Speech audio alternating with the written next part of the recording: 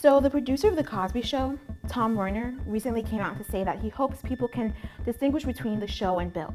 He said, "I think about all the great episodes that we've done and the impact that they had. I'm certainly hoping that people can continue to watch it." He's right. The Cosby Show did have a huge impact, and in a perfect world, the revelations about Bill Cosby would have no effect on that legacy. But they do, and they should. With all the information that's out there, with all these incredibly brave women coming forward to share their stories of assault, there are still people out there who think The Cosby Show can still be what it was.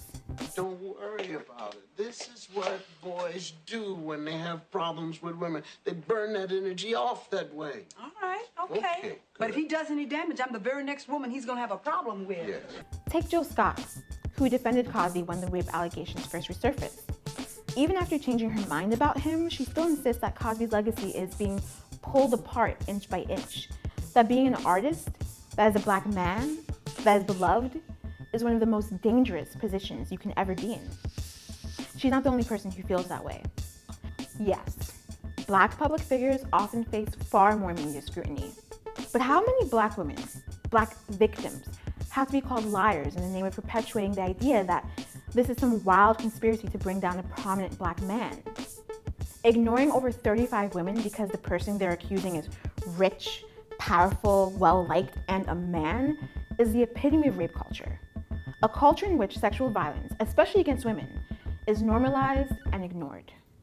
Like so many other black people, The Cosby Show isn't just a part of pop culture, it's a show that raised me. Growing up with a single mom, Cliff Huxtable was a father that I never had and always wanted. It's hard to reconcile that my TV dad is a sociopathic serial rapist. But Cliff Huxtable's sweater-wearing, puddin'-loving, fatherly shtick is the same persona that Cosby used to manipulate his victims into trusting him. I know that in the black community we have so few heroes and it's hard to let them go. We may have the luxury of watching old episodes of Cosby and being able to forget the allegations, but his accusers don't. The positive impact of The Cosby Show should never be more important than the negative impact Bill Cosby has had on his victims. Remember when Felicia Rashad said that we should forget those women?